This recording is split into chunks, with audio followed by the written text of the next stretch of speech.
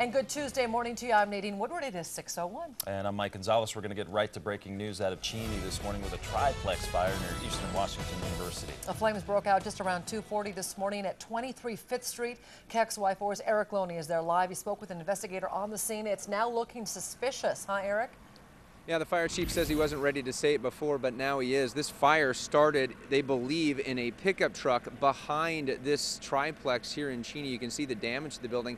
We want to show you a picture that a neighbor shot right after this fire started. And if you look at it, you can see how the fire appears to have started in the truck on the right-hand side of the screen. That neighbor told us that he heard a horn going off. He lives right behind this building, heard a horn go off, went outside, checked it out, saw the fire had started in that pickup truck, and then he got his roommates, and then they started alerting the 4 people that live in the triplex to get out. They were all able to get out safely.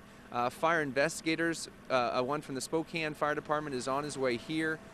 Cheney police officers are also here interviewing witnesses around. Not sure why that fire would have started in the pickup truck, but it is certainly considered suspicious. The 4 people that live there are not needing the Red Cross's help tonight. We're told they all have friends they'll be able to stay with.